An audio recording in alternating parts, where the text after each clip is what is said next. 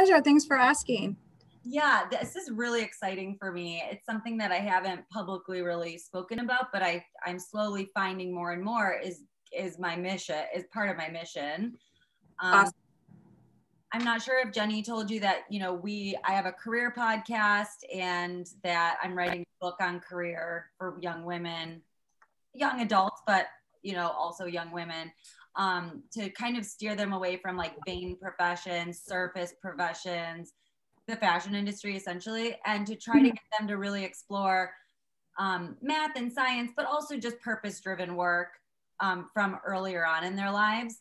And bullying for me was a huge impediment in my growth and a huge roadblock for me that took many years, many different cities of living in, many different versions of myself to realize that I have been severely traumatized through what happened to me in my youth. And this is something that Jenny and I have been talking about, but Jenny had just asked if I was on TV, which I had told her I had briefly been on TV in front of millions of people, but then she said she looked it up. So yes, I was on America's Next Top Model in 2006, 2007. Awesome. And it was a crazy experience, but it was very damaging. And it was very much in line with bullying, so to speak, because you're rushed into this process. You have no control over your edit. And then if you don't win, even if you're a strong competitor, you get the card of, I was the villain or the bitch or the not nice person. Right. I very much see myself as somebody who was strong and independent and didn't let other people bully me, which offends a lot of people. And in today's culture really does get called the bitch a lot. And I did get a lot of my strength from my youth. But with that being said, the repercussions of having a villain edit on a reality TV show seen by millions of people just further perpetuated the bullying from my youth and really sent me into a pretty huge downward spiral. Excessive, party life, excessive, dating the wrong guys, just perpetuating abuse further in my life than I needed to. And so I really wanted to open up and just talk to you guys. I guess let's just start by introducing both of you. I'll let you guys introduce yourself, and then I guess we could just jump into some questions. But I really just want it to be an open conversation about bullying and what we can do about it and how we can nip it in the butt earlier so it doesn't ruin people's lives. Love it. Okay, I can go first. I'm Jessica Elliott. I'm a middle school counselor at the moment in Prince William County Public Schools, and I'm currently working at Reagan Middle School, which is in Haymarket, Virginia. I've been a counselor for 15 years and I've done elementary, middle, and high school. And the last few years I've wanted to focus on bullying. So that's where Jenny jumped in and it all just came together. And we started Jenny wrote a small group format that addresses bullying.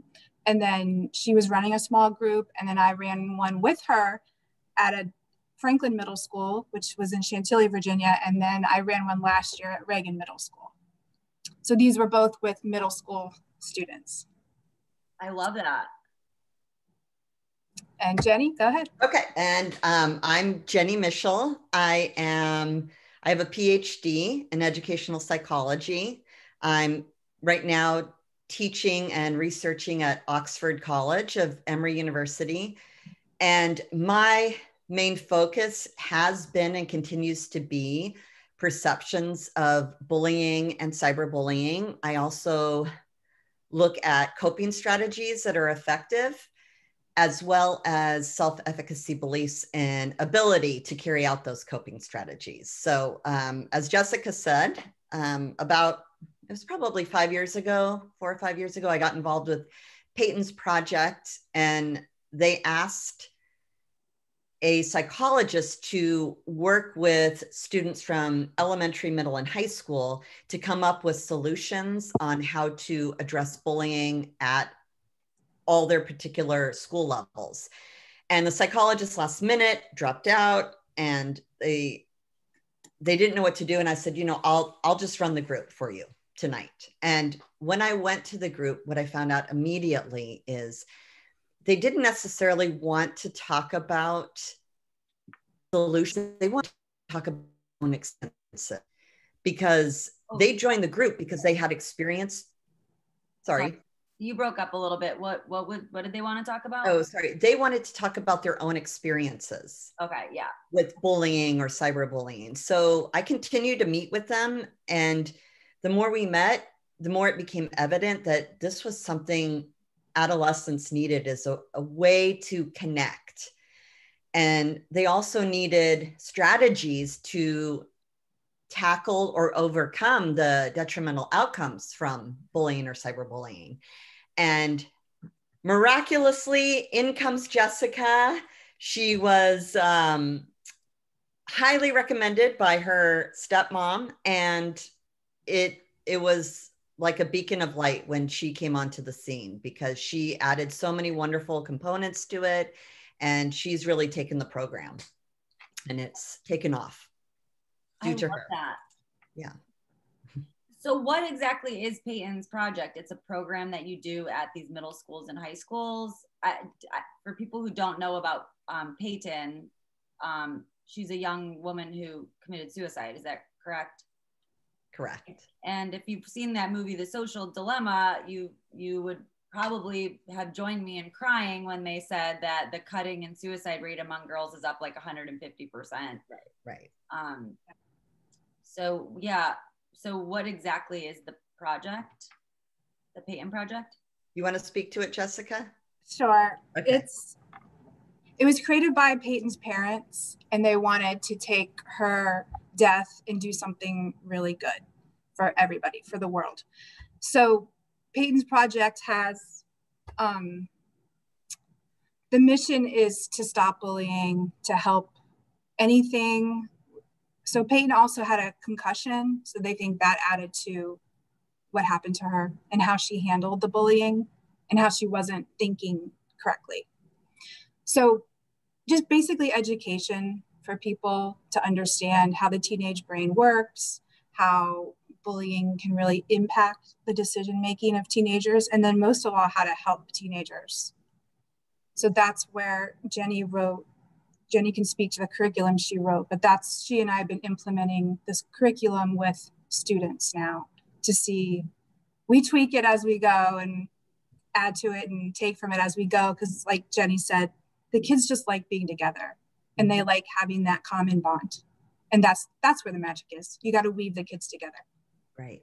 It's not about the curriculum. I wish it was. I wish that was the magic thing, but it's really about getting these kids together. Right. And it's tough. It's the hardest part in getting these groups together is getting the kids to agree to set foot in the door and take that first step. Because that's admitting that they have an issue that they need help with. And that's getting them to feel safe enough to walk in the room and meet with us. So it's been a lot of fun. I think so. Just to give everyone a little brief synopsis of what I went through, I already told Jenny a little bit about it. I'm not sure if you shared it with Jessica or not, but I was extremely bullied in high school for my weight. I was very skinny. It was a problem because it wasn't seen as something socially that mattered for bullying. The teachers were in on it too. So I got called anorexic every day from the time I was about 12 until I was 18, every single day, multiple times. I got harassed. I had things thrown at me. I mean, it was horrible. Then when I started to get taller, many people would say, you should be a model. You should be a model. So my mom and I went to like a model search, and I ended up getting a modeling agency, which really pissed a bunch of my girlfriends off, which turned, I was also a very goody two shoes kind of girl. You know, if there were drugs or boys or anything bad, I would alienate myself from those people to not get in trouble. My mom's 100% Italian. I was very afraid of her growing up. So I didn't do anything bad. I taught Sunday school. I was a very good girl. And that just further alienated me. And it kind of all came to a head in my junior year when I got jumped by 6 girls They basically tried to kill me in front of about 50 people. The main perpetrator, her mom worked at the police department. Nothing happened to her. And it was vicious. It was brutal. It was very scary. I looked at private schools all summer, and then my mom and I decided that I should stand up for myself and I should go back into that kind of lion's den and just like stand my ground. So I did that. I worked in high school, so I luckily wasn't in school in the morning, so I only had to kind of take the abuse a few hours a day. I ended up finding really great best friends, but at the end of the day, I felt very alone. I didn't feel like anyone related to me on the bullying thing. Had there been a program in place in the school, I probably wouldn't have had so much depression, so many negative thoughts on myself. It would have been nice to hear someone say, it really is not your fault. It's inappropriate for people to put their hands on you or to say mean things to you about yourself that you can't change. But instead I internalized it and then further perpetuated it by competing on a national television show that was international actually, and then was villainized in front of millions of people. So it perpetuated further bullying from the media. And there just was never a system in place within the school. There was never a counselor that when I talked to them, that there was a way that they knew how to deal with it. It was just kind of like, you should be grateful you're so skinny. You know, like most girls just are jealous and want to look like you. It's like, I can only be told I have a disease that I don't have so many times before I start thinking that I have a disease. Right. I've never had an eating disorder.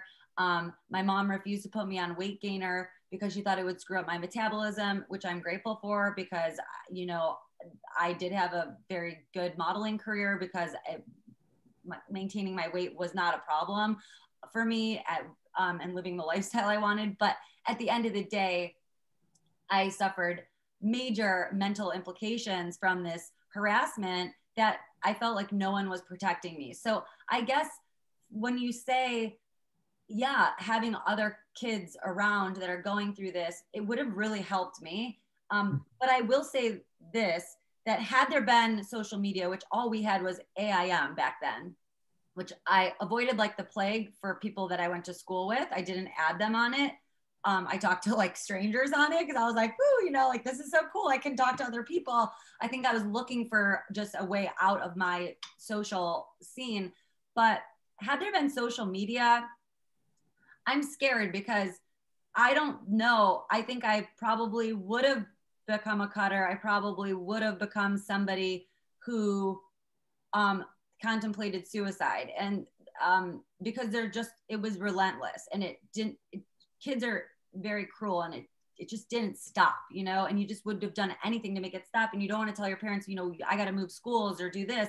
But when you get beat up by 6 girls, then your parents are like, should we move schools? You know, I didn't have to say anything after that point to try to get her to look at that option, but it was also too late. At that point, I was 17 years old. I like was just so sick of it. And I had grown a very thick skin from it, which helped me in the modeling industry, which is also very abusive. But I will say, I'm worried about these girls. I'm worried about girls, you know, girls that are watching this right now. They don't, you know, it's hard to see that 10, 15 years down the line, you're going to have an amazing life with amazing people around you.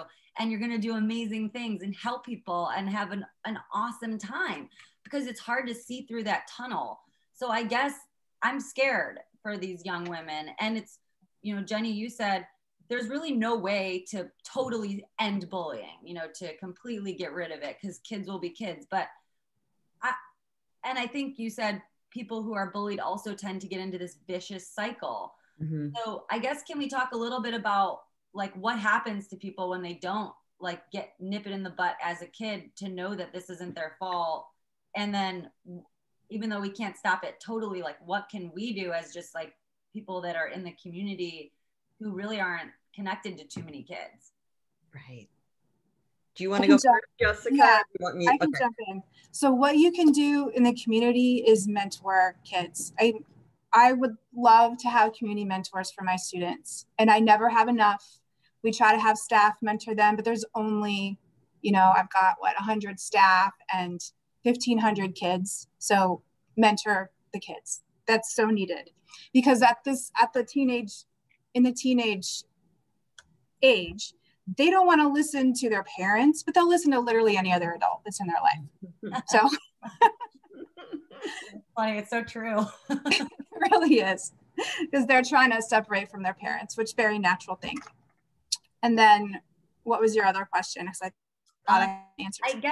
I guess, yeah, like, do you see that this is like really affecting kids on a large scale? I mean, the social media is so gross, you know, like the way that kids have to be perfect. I thought Social Dilemma displayed it pretty well with the girl like staring in the mirror, like, I'm never gonna look like this Photoshop or this Snapchat filter. What should I do? And the girl's like beautiful, you know? Yes.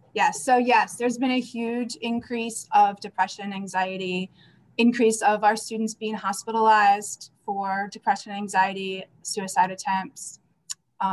It's unbelievable. The beginning of my career, I hardly would ever have a student hospitalized. Now we always have a student in the hospital. It's heartbreaking. Oh, completely heartbreaking. What's working though is, I feel like I'm lucky. I've been in some really good schools. So what works is when we find out that there's been bullying, we call in, we talk to the student, of course, first, and then follow up with the parents and make a plan together. Because when you leave the student out of the plan, it's never going to work. So you've got to do what they're comfortable with, and you've got to meet them in that moment. But I can call in resources like, I have a great police officer that's assigned to our school. So if there's cyberbullying and it's bad enough where somebody's being threatened, then he gets involved immediately, and he can get into those accounts and he can take care of it from a police standpoint as far as keeping kids safe and that. He can also educate kids on the dangers of cyberbullying, and he's really good at it. He has great examples from real life that have happened, and I'm really thankful for him. And there's a lot of great police officers assigned to schools that help. I also get the parents, of course, the administrators involved, so that we can, if there's other students that are hurting this particular student, we can start having those conversations. And my school we do restorative practices, which is restorative justice. So we look for community building and long-term relationship building, like so restorative practices are how can we repair the damage that's been done in this case. And so we involve all members and parents as well. And that's been very successful. But you really have to keep the student as the center of your focus and what they're comfortable with. And it's hard because at that age, they're not comfortable with anything. You know, they're like, nope, it's fine. Just brush it under the rug. I'll deal with the emotions behind closed doors. But that can lead to very toxic, self-damaging behaviors. Right. So me as the counselor, I'm constantly checking in with that student. And as the relationship builds with us, they start trusting me. And my hope is they start sharing what's going on. And I also get to know their friends, because the friends will come tell me what's really happening out of care for their friend. So that's what's working. But again, getting them plugged into a group has been incredible, because then they feel like they belong and they're not being singled out, and other people have the same struggles at their age. Right. I mean, it would be so great. You know, I just volunteered for Big Brother, Big Sister and I told them that, you know, it would probably be good if they give me someone who's been bullied, because I'm good at like kids who have been through that. But I do think it would be great if like there was an easy way for members of society who have been bullied to kind of volunteer with the schools. I mean, that would be, there was something that made it easy to do that. It's just hard when you're dealing with kids. You do have to go through a lot, but I think it's worth it. I think there's a lot of value in that. Absolutely. I love using Big Brother and Big Sister mentors, because they go through a screening process. So they're always good. And they also are covered legally with Big Brother, Big Sister. So I don't have to worry about that within the school system. Yeah, I think it's a good way to kind of, if you're someone like me who has been bullied and you do want to volunteer, I do think that's a good program. They do the background checks, they do an interview, they really look hard at matching you with the right kid, but then you can also volunteer at school. So Yeah. I also teach junior achievement at elementary, middle, and high school. Teach financial literacy to kids. I think that's something that needs to be started in elementary school as well. And that has a little bit of a process, but I think you know, both of those programs are great. But I still am like, we got to do more. Like, this is so scary. Yeah. It's a never-ending process. Right. Because it's almost human nature, right? I mean, it's like the what you had told me was, what was it that you said? The social dominant theory. Oh yeah. Where, like, it's the nature to pick on the special kid. You know, like, that's what you said. You said, like, the kids who are being bullied are really special for some reason, and other people feel inferior to that, and then they kind of gang up to bring that person back to their level. Right. Right. And they notice research has shown a spike in bullying, cyberbullying, when kids transition from elementary to middle. So Jessica, you tell me if you've seen this too. And then once they find their place and their social status, it tends to decrease a bit, but then it rises again when they make that next transition. And even working with college students, they've seen the same thing. Even in college, it's more difficult for them to define it or point it out, because in their mind, they tend to perceive this as something that happens in high school or middle school. Although when they describe the situations happening, it's still bullying and cyberbullying. It's just, I mean, it's almost like adults. I know we talked a bit about adults, because if you go on social media sites where adults are, people are horrific to each other, right? I mean, they're very kind and loving as well, but also adults are not being good role models. No. Right. And they wouldn't necessarily say it's bullying. They would say, oh, we have different perspectives. And they have a veil of protection because they're on fake sites. I mean, I'm cyberbullied. The reason why I don't have 1 million followers on social media is because I changed my name 37 times, because I want to hate. I think people laugh. They're like, why don't you have more followers? It's like, I don't want more followers. More followers brings more pain, you know, like these people are mean, you know. It's been 15 years since I was on TV. I still get people saying horrible things to me. I had a death threat last year. I had to have the police come to my house. For something I did on an edited game show, reality show.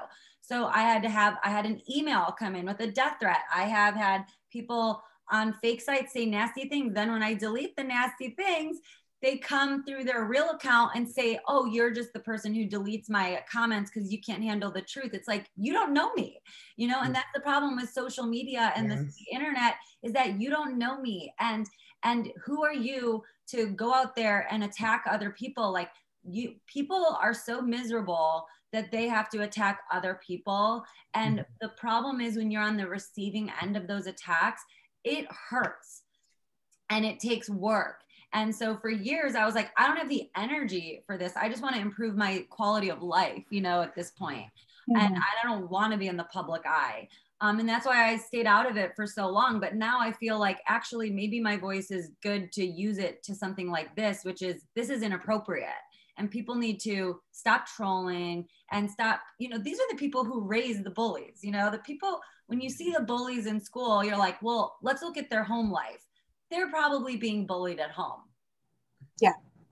And this is something that I told Jenny when we talked before, that I had to tell my family very openly a couple times, like, I don't like being the butt of jokes. I don't like teasing, because I have dealt with enough of it, you know, and I don't want it at home too. And that's hard and I had to say that, you know, as a teenager and as an adult, because I come from a very loving family who likes to tease each other. But for me, it doesn't work, because I'm traumatized by it, you know, and I accept the trauma, but it's not going to continue to hurt me, you know? Right. I think, Mel, you really hit it on the nose with the trauma background. Any bully, if you understand what's going on in their life, they're dealing with trauma. They're dealing with trauma in the wrong way. And they're aiming it towards what they perceive as a weaker person to make themselves feel better. So when I'm working with the students, we get to the point where we start analyzing what's going on in the life of that bully. And then it's really interesting because in the school community, maybe the victim doesn't realize what's going on, but maybe that bully's had a divorce recently, or maybe they've lost somebody, or maybe they were actually bullied when they were in elementary school, which is actually what I found most, is that the bullies were bullied. They're either bullied by peers or by siblings, somebody in their lives. They're just continuing that cycle. And then getting the kids to realize that it's not really about them, the victim. It's really about the trauma the bullies faced. That's when you start to see the growth and the change and the transcendence. Yes, because that's when they realize it's not their fault. Exactly. Yes. Beautiful. That is beautiful. And I do think, Jenny, when you said to me, you know, the first step is getting these kids to realize that it's not their fault. Right. And I think another, you know, I've been working with ACEs a little bit, not only in my own life, but we had the ACEs podcast last week. So you guys will be this week. So we're kind of combining the two. You know, a lot of kids are suffering things that will affect them long-term and manifest into physical representations in their adult lives because of things that happen in their home life. And I do think, like you said, Jenny, bullying perpetuates itself. So whether you become a bully or continue to be bullied in your adult life, it's going to keep going until you sit down with yourself and realize, like, this was not my fault. I am not to blame. I'm not going to take the blame. I told Jenny that the girl who beat me up messaged me like years later, 10 years later or something, on Facebook. And she's like, I just wanted to say sorry. I showed my mom, and my mom and I were like, what is this? You know? And my mom and I were like, she's probably pregnant, you know, like she probably is like the one bad thing she did in her life. And she's probably like, doesn't want it to be karmically inherited on her children. And so I was like, I'm going to write this response. You know, well, I was going to wait 15 years to accept your apology, but I am not you, you know? And I was like, no, you know, if you're gonna forgive her, it would probably be really good for you to actually forgive her. And so I sat with it for a little bit, and then I sent this response, which was very much, you know, I'm sure I played a role back in that day. You know, I don't blame you completely, or, you know, I'll take some of the blame, but like, it's cool. I've had an amazing life. I hope you have too. No hard feelings. And I truly don't hold like angst or anger towards any of those girls. I was friends with them all at one point. And because I chose to take the mindset that this attack from these girls was actually my motivator to have the strength to leave, and then to live in 6 countries and 15 cities and have this strength to go on a TV show for these things, like, it gave me so much courage and so much fearlessness, because once you have that happen to you, you're like, well, what's the worst that can happen? 6 people jump me, you know? So you kind of go into everything with this fearless attitude. So I always saw it as like a semi-positive, but it's still at the end of the day hurts. And there is that hurt that I didn't deal with, where I was like, okay, I'm going to take part of the blame. Whereas the reality was I shouldn't have taken the blame. That was disgusting what they did to me. And telling her that I took the blame tried to take some of her karmic pain off of her, because I still am a loving person. And that's the thing that, Jenny, you said kids who are bullied are special. They're more sensitive. They pick up on other people's emotions, and they're game changers. So at the end of the day, when you're being bullied, do you identify with that you're a sensitive person, that you are someone who picks up on other people's emotions? Because they've probably tried to bully other people who just were like, whatever, you know, they didn't have the sensitivity to accept what people were saying to them. But I don't take the blame, you know, like that was wrong, you know, in every way. And at this point, I'm like, I think it's very sweet that I like gave a kind response and I did forgive, you know, her. But at the end of the day, if you're being bullied to the point where you get attacked by multiple people, you need to have enough therapy, or a counselor or a friend or family work with you to where you don't put that on yourself, so it perpetuates. Definitely. Right. You got to get to the point where you can forgive and you realize that the forgiveness, like you said, is really more for you. Mm-hmm. Yeah. And you trying to take some of that blame, that's incredibly generous. That's not needed. So I can tell you've done so much work on yourself. It's great. Yeah, I still have a long way to go, but I will say that we all do. Yeah, we're all works in progress. Yes. And that's the thing, like to grow, to live is to grow is to live. Like, yes. But I like that you say you need to realize it is not your fault and you need a support group. You're not going to get through this alone without it damaging your future. You know, yes, have to find. And for kids, their support group needs to involve other kids because that's developmentally where they are. Yeah. They're developing those bonds with peers and they're starting to break away from their parents. Yeah. So and they think adults don't understand. Yeah. So all the bullying programs, or if you ask most educators, what is the number one thing they tell kids to do? What's the strategy? Tell an adult.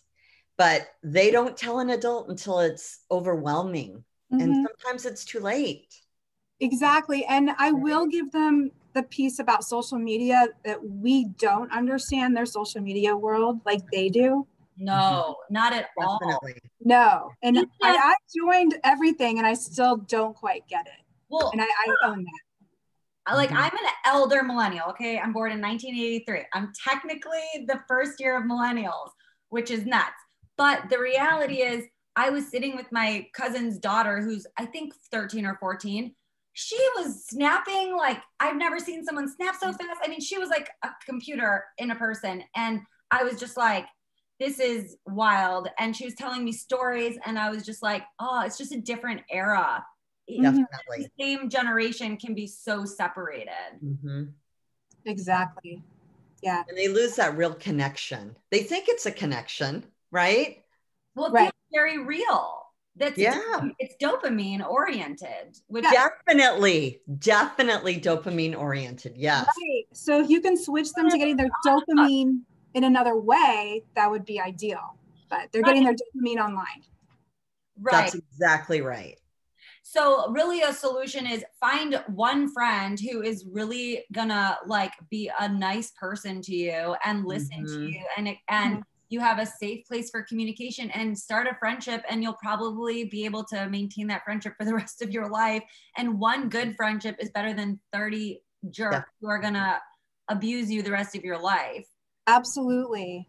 And that friend will stand up for them online too. Yeah.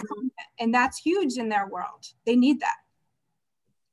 Yeah, I mean, I don't even think about it, but you know, my senior year of high school, we were in homeroom and this guy who had been trying to talk to me for like years came up to me and talked to me. And I was like, why are you talking to me? And he was like, why wouldn't I talk to you? And I was like, he's like, I always try to talk to you. And I was like, because no one talks to me. I go to school with 2,500 kids. No, I'm like the outcast. Like, why are you talking to me? He's like, because I think you're great. You know? And I was like, you think I'm great? Okay, let's be friends. And this guy, he was from South Africa. He lived behind me. I ended up picking him up from school every day. I mean, I can give him and maybe two other girls a lot of credit for getting me through my senior year. But I had like the freshmen who were the sisters of the seniors that were bullying me, like talking crap to me in the hallways. And after I became friends with this guy, like we would be walking down the hallway and they would be doing it. Freshmen would be bullying me. And he would be like, and like, he would be like, you know, and like he would literally bark at these people. And he like was my dog. Like he like literally protected me and ushered me through my senior year of high school. He like kind of like exposed me to things that I otherwise wouldn't have been open to before I had been outcasted. But if it hadn't been for him and my two other girlfriends who kind of stepped into the role of being like, we don't care what other people say about you, we know you're a good person and like, we're going to stick up for you. I just don't think I would have gotten through it. But those people are out there and they have been probably trying to be your friend for a while. And they'll protect you. I mean, he was literally barking at people for me. That's a good friend. That's amazing. Yeah. Yeah.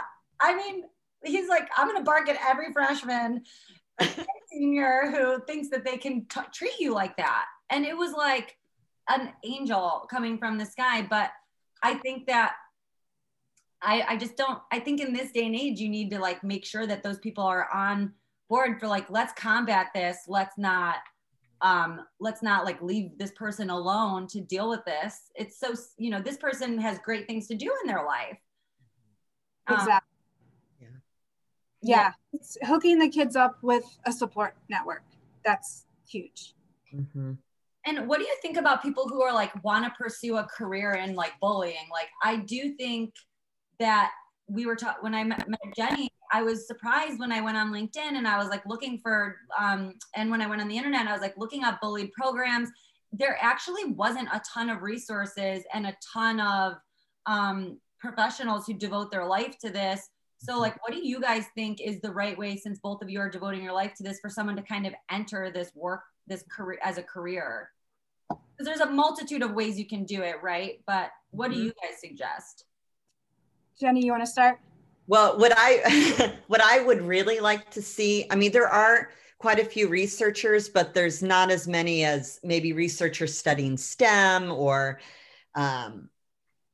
other fields. So I know more and more people are getting interested in it, but what I'd really like to see is a bridging of the gap. And I've talked to Jessica about this. I'd like to see research meet up with educators and counselors so they can come together to really find solutions to help educators on how they should handle these situations, as well as students and parents. Mm-hmm. It's also difficult because there's no universal definition for cyberbullying. And the definition for bullying, which is intent to harm, repetitive, and an imbalance in power. Researchers are now talking about the fact that we need to switch this definition to better incorporate what's going on. So I think if we could all come to some sort of consensus on how to define the behaviors and what's acceptable and what isn't, and then how to address it, that would be very beneficial, especially for educators, policymakers, for when they're creating laws or different policies for schools. And fundraising too, right? And fundraising. Because research is directly proportionate to funding. So if you don't have enough research, you're not going to have enough funding. That's right. Great. I always tell young women, like, research, becoming a scientist and like doing research is an amazing profession. It's a long-term career. You make great money. There's not a lot of women in that field. So you are unique, which you're used to being if you're being bullied. But I also think that the research that, like you said, that the definition is repetitive, but to be honest, I've been traumatized by cyberbullying with just one interaction. So that's unfair. You know, if someone threatens my life, and I have to get the police involved and it's a one-time thing, right? That is traumatic. Yeah. So that's why, and they struggle to define that, because is repetition just one transgression, but yet then it's reposted over and over as well? I mean, that can definitely send somebody into a tailspin. So there's that. There's also imbalance in power. So you don't necessarily know who that person was that sent you that message, right? So is there an imbalance in power? Yeah, because they can look up where you live. They can look up, you know, or where you work. It's very scary. Right. But also, these are adults. Like, this is also adult. This goes for adults too. And I think that's another thing that's fascinating, is that you actually have adults who are getting away with bullying on such an extreme level. You know, I did some research on suicides from reality TV shows, and I counted a few articles. It was like over 30 people since 2005 have committed suicide that participated on reality TV shows. There's been multiple books written about the abuse of this form of media, not just for the people who compete in it, but also for the viewers, that it traumatizes them, and how damaging it is for people to become public when they're not financially prepared for it, emotionally prepared for it, physically prepared for it. Just you're not positioned right in society to be a public person on that extreme with a bunch of biases labeled to you. And it's only going to get worse until we change the format. But it's scary. You know, adults are also dealing with bullying that they don't even realize that they're dealing with bullying. Right. And a lot of the bullying that takes place is illegal, but it gets swept under the carpet as bullying or cyberbullying.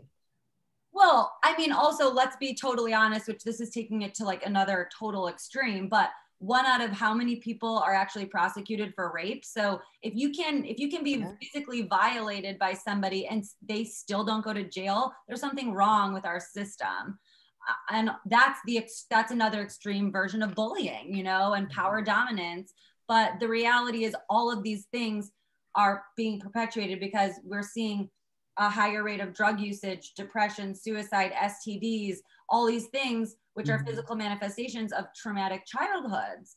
Right. So it's something that really serves our society, our economy to like nip in the butt, but yet it seems like there's not enough resources. Yeah. Yeah. Resources are key. And then in the schools, our funding, our classes are big. We've got, you know, over 30 in a class sometimes with one teacher. And who knows what's going on behind the teacher's back. Funding is key. But the teachers, I mean, what do you have to do to become a teacher? You know? Yeah.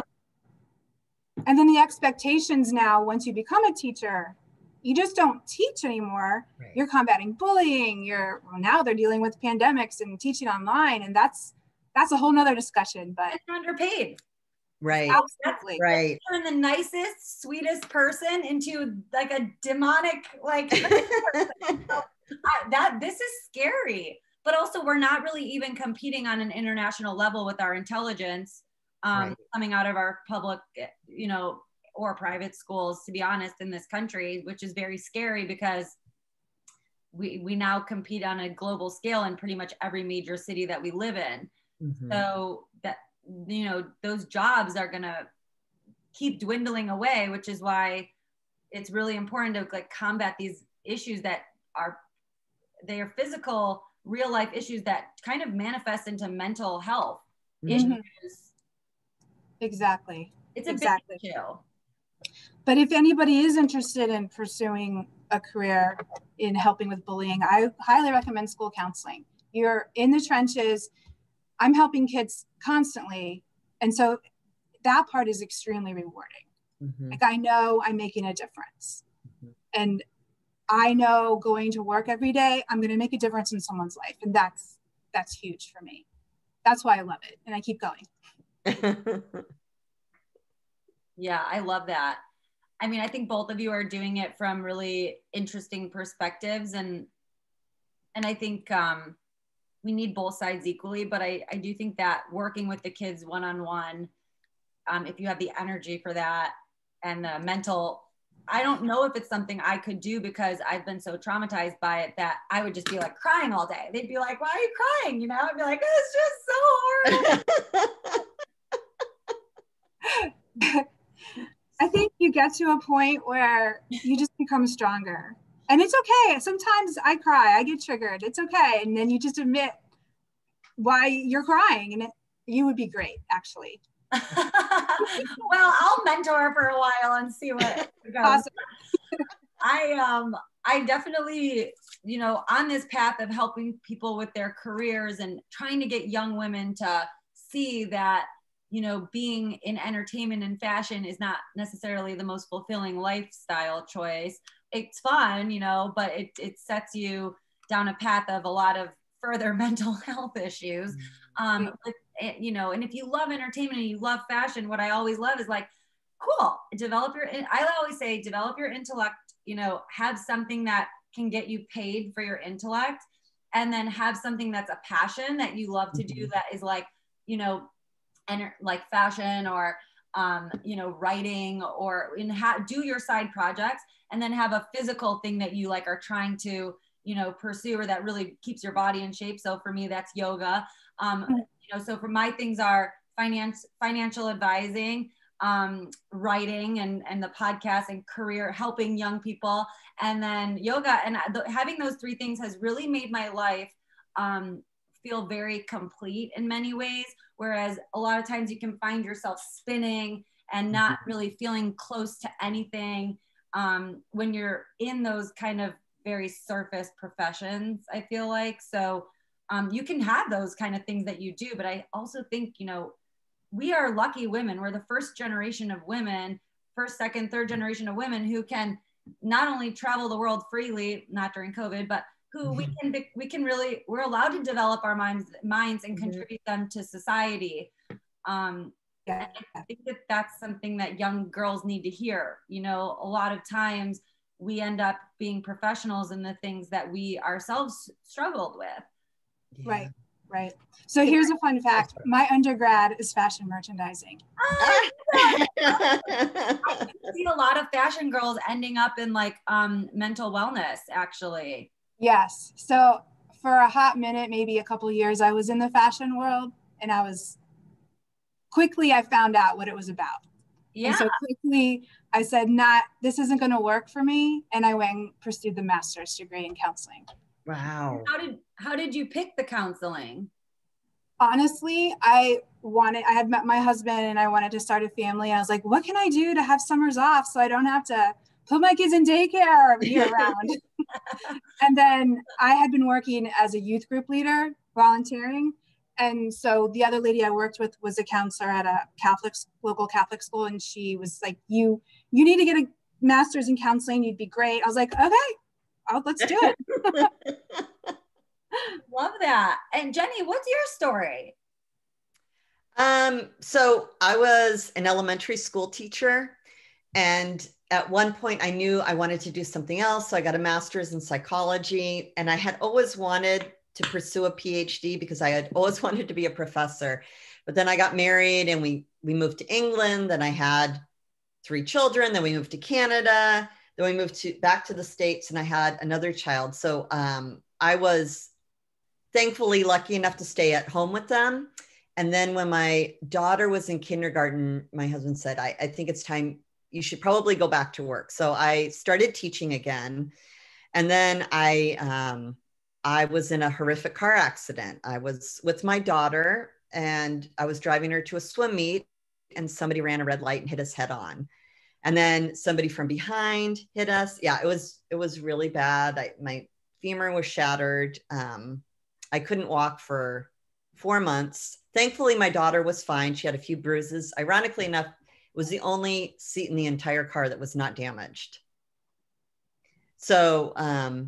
Anyway, it was a really long road to recovery. And I've learned a lot about perspective and the effect that perspective taking can have on you. And I needed to find a reason why something so horrible happened. And I ended up, well, I'm going to put it this way. We came to a mutual agreement because I was teaching at a private school and I was having surgery after surgery, and it was really hard. And it was hard on the kids to have a teacher who was there some of the time and some of the time gone. So I met with a rehab vocational specialist. And during the time that I was at home, I ended up getting a bullying prevention specialist credential because I had written a middle grade novel, and it ended up being focused on bullying because I had some things that occurred in my childhood. I grew up in California, very fair skin.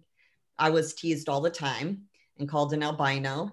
And so I had some things happened to me as well. And I'm also very sensitive and was always in the process of standing up for myself. So this was really heavy on my heart. And all of those things together, when I met with the specialist, he said, well, if you're so interested in this, why don't you get a PhD and get paid to do what you love? So I said, okay, I'm going to do it. So I did it. And I finally finished my PhD last year. So it was a long haul, and I'm very thankful for that car accident.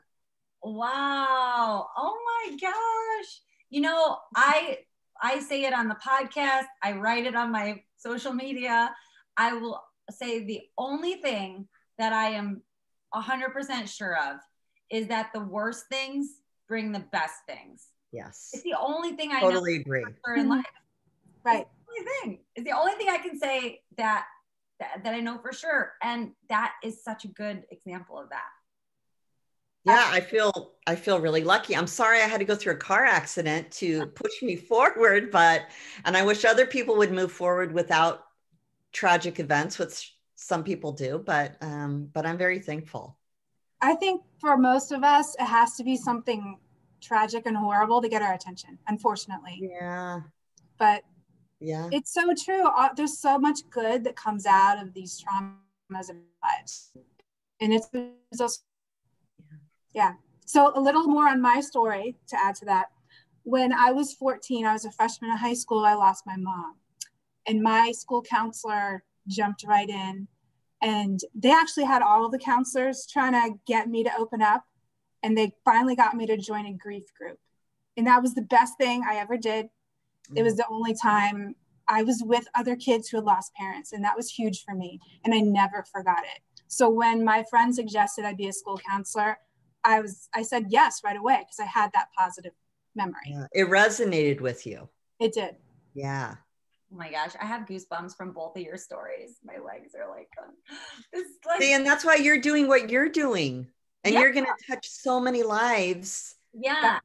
I mean, for many years, I sat frozen. Like, I mean, I've always been in motion trying to make something happen big with my life. But for many years, I just felt like, what am I doing with my life? You know, like, where is this going? You know, and it just kind of all slowly found its way to the right way.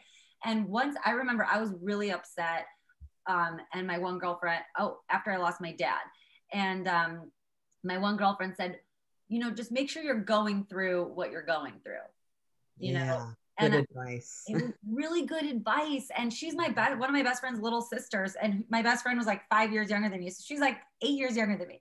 So I was like, I'm like totally open to getting advice from like kids at this point. Right. But I will say that even like to this day, I think kids are full of intelligence and just so smart. But she, you know, she's just a beautiful person. But it was like one of those things like God was like speaking through her, because I was like, oh my gosh, that is so true, you know. And this is where my heartache comes in for young girls and young boys today, which is that a lot of them don't get through it, and they leave, or they allow it to damage them so much that their lives are ruined.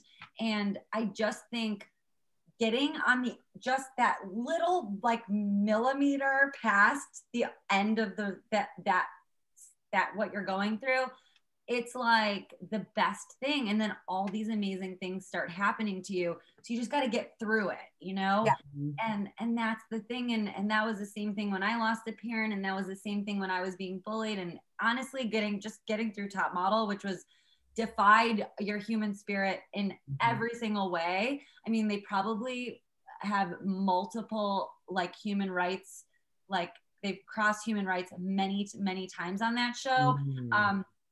And they're they're young women. A lot of them are under 18, you know, or maybe they're just 18, but they're so young, you know? And so I guess they're adults, but they're not mentally at the place where they should be signing up for something that can damage them so greatly. And I honestly, I think especially the girls who are watching this, who actually were also on Top Model, I know a lot of the girls that have been on the show have suffered a lot, you know, and some are dead, some have been to jail, some have been on drugs, some have tried to commit suicide. It has been really hard on us, really, really hard on, I would say, all of us. But if you made it to the last 5 and you were on that show for 2 straight months being brainwashed, you have had repercussions for many years since the show. And you have to see the good in it, you know, because if you just focus on the bad stuff that happened, you're not seeing where your purpose is and what you learned from it, what you can contribute. one of my girlfriends had something really bad happen recently. She's really feeling the effects of 2020. It's like one bad thing after the next. And I said, just try to remember that there's a rainbow after this thing that you're going through. There is going to be one. Yeah, it's that hope. Lesson. Yeah. Instilling that hope it's key. It's what gets us through. Yeah. And it's fascinating because even if you don't believe it, it does happen. It's just one of those things. And then eventually it happens when you get old enough and you've been through enough trauma and enough horrible things. And like, you're like, wait a second. Every crappy thing that happened, there's like something amazing that came out of it. Exactly. And then pair that with an 18-year-old brain who's not done developing till it's 25. Right. And that's a recipe for disaster. But just the awareness, like I have a 19-year-old and an 18-year-old, and I'm like, your brains are not developed yet. Your decision-making is not 100% yet. That's why you still have hits. Well, maybe that's also. That's how. Sorry. Well, I didn't get the last part. It just broke up. I said that awareness that their brains aren't developed is huge. I mean, honestly, I'm just having like light bulb over my head right now because I'm like, wait. I was on the show when I was 23. I wasn't even fully developed and I was significantly older than all the other girls on the show. I even got the old card. I had been through college. I had been in my first serious relationship with somebody who was 11 years older than me. I had my first job and my brain wasn't done developing. And that's maybe why so many people off of Top Model, I feel like have had so many issues because we were kids. We were still developing our prefrontal and we thought we were adults, And identity formation is happening. Yeah. In front of during millions those of years. People. Yeah. And it's a fascinating thing to think about. And were any of us protected? I mean, I never got a single phone call from Tyra Banks. I gave her 2 months of my life. Not a single phone call, not a single one. And also never, the only time they had me talk to a counselor was the moment I got kicked off the show, which I got second place. It was the only real time in my life I thought about killing myself because I was so brainwashed. They had a counselor for like 2 minutes be like, are you okay? And I'm like, yeah, I'm fine. And then I went in this room and I hadn't been left alone. There were cameras around me for 2 months straight.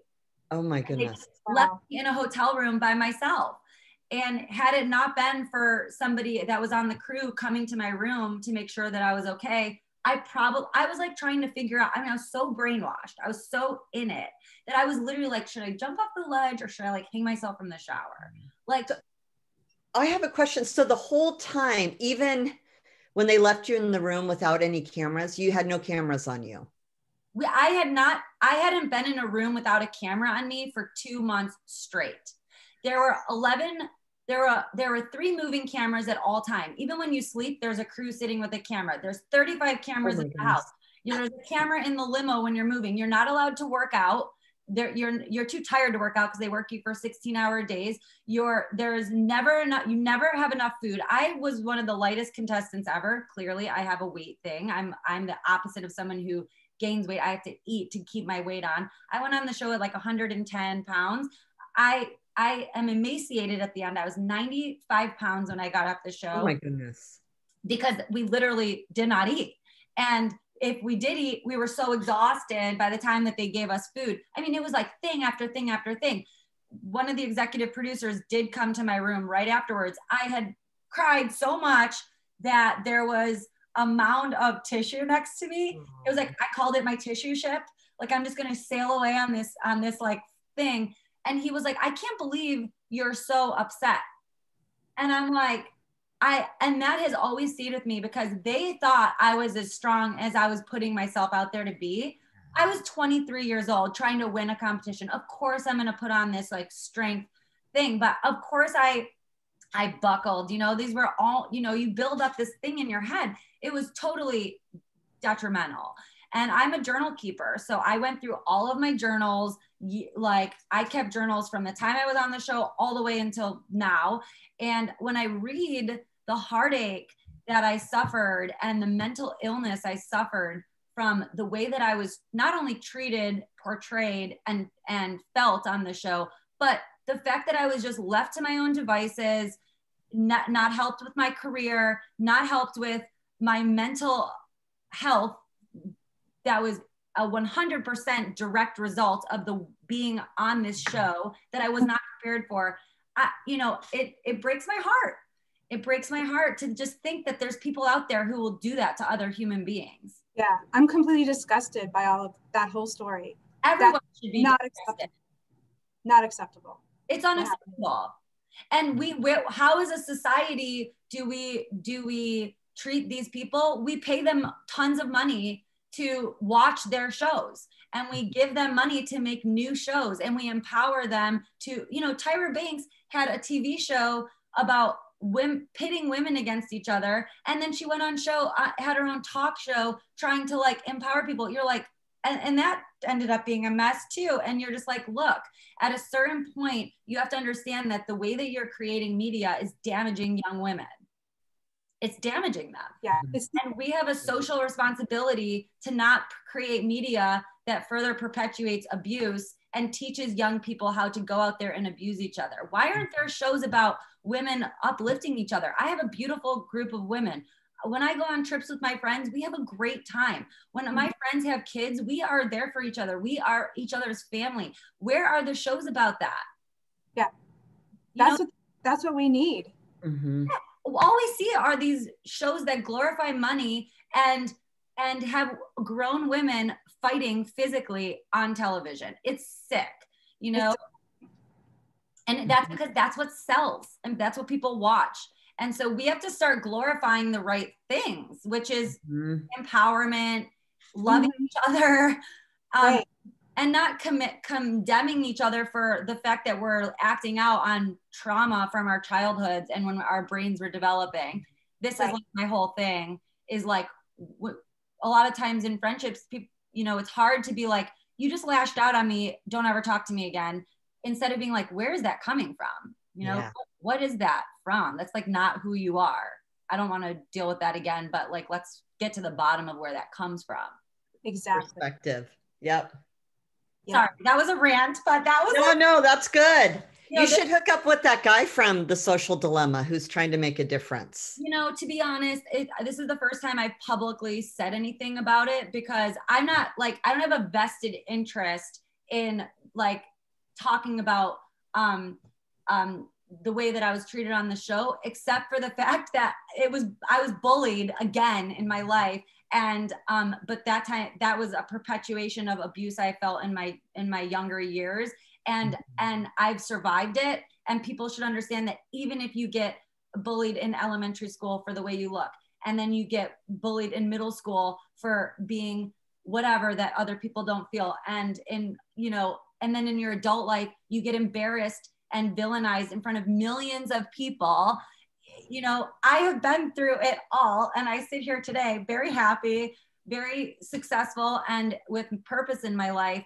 Very grateful I didn't have permanent solutions to temporary problems, even though the temporary problems went on for way too long. Yeah. It's something that I'm going to continue to talk about, and that hopefully we can all work on together. Mm-hmm. Absolutely. I'd be happy to help you, whatever you want to do next. Yeah, I think you guys have been so amazing. I'm really grateful for your time. Is there anything else that you guys want to say or talk about? Do you have anything? The only thing I want to say is it's not their fault. It's not their fault. And like you two were saying, find a friend, find a mentor, find something that you're interested in. I just want to leave with one thing. A friend of mine, Tony Arciero, he goes by Anthony Arciero professionally, but he studies life purpose. And he said, what you do is you find what you're good at, what you enjoy doing, and find a way to share this with other people. And in the process of doing this, as we talked about, dopamine will be released. Yes. And you will be happier on a daily basis. Absolutely. Yes.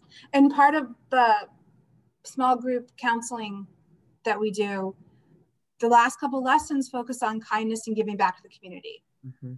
So same idea. What's your purpose? How can you move forward and help? I love that. And I always say, like, when I'm in a dark place, I volunteer, you know, Yes. because if I am Yes. feeling really bad about myself or really down on something that happened to me, I'm like, okay, just go and like help out at a meal kitchen, or go go volunteer at wherever you worship, or just volunteer, because it gets your mind off of it. And I would say also, for people who don't know what their purpose is or what they want to do with their life, just try a bunch of different things. Mm-hmm. And the thing that the way you'll know is when it's the thing that you lose time doing. So if you like try 5 or 6 things, but when you're drawing or painting, all of a sudden you've been in a black hole for 8 hours, that's your thing. So the thing that makes you lose time is your thing. Find your flow. Yep. Yep. Nice. When I have students at school that are in a bad place, I'll hook them up and have them volunteer, have them help another student do something. Just getting them in that give back mood is huge. Makes you feel good, right? Yep. Yeah, it's so true. And I think as you get older, we're kind of like, we start realizing actually like giving gives the exact same dopamine release as receiving. Yeah. More. It's better. It's better. It is better. Yeah, it's better. And I love it when you see teenagers who get that too. Cause like, you're like, oh, they actually are the smart ones of their group, you know, like, or they have parents who really understand this, or they have a friend who showed them this way. So Yes. I agree with you that finding peers, not necessarily just an adult or a mentor, that can be your real friend, you know, and isn't gonna do bad things to you. Yeah. Definitely. Oh, you guys are the best. So are you. Yeah, Thank you. fun talking to you. Oh, we love you. Thank you. This has been so great. I really appreciate you making time so that I could get it up for our next podcast in line with ACEs. And I'm sure all the women from our women's group are going to have a ton of questions for you guys. Mm-hmm. So if you guys can make it to our Goddess Circle on the 16th, I'll send you information for that. But I want to just thank everybody out there who's listening. If you want to be a part of our women's group, just find me on social and ask me to be added in. We've got a really amazing group of women. And I think we're all on a mission to do great things with our lives. And I'm so grateful both of you could be available. Thank you. Thank you. This was really fun. I'd love to be part of that group. Hey, okay, perfect.